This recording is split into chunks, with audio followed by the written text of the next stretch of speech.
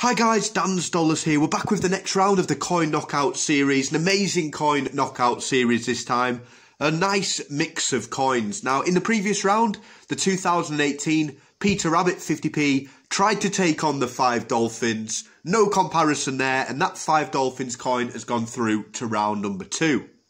The next coins to vote for in the head-to-head then, we've got the ONE FLORIN versus the Sir Isaac Newton. So all you need to do to see your favourite coin go through to the next round is comment either ONE FLORIN or Sir Isaac Newton in that comment section below. The coin with the most votes by 12 PM lunchtime tomorrow UK time will be joining the X for X marks the spot and also that Dolphin 50p coin in round number 2. And these coin knockouts will continue every single day until we get down to that grand final.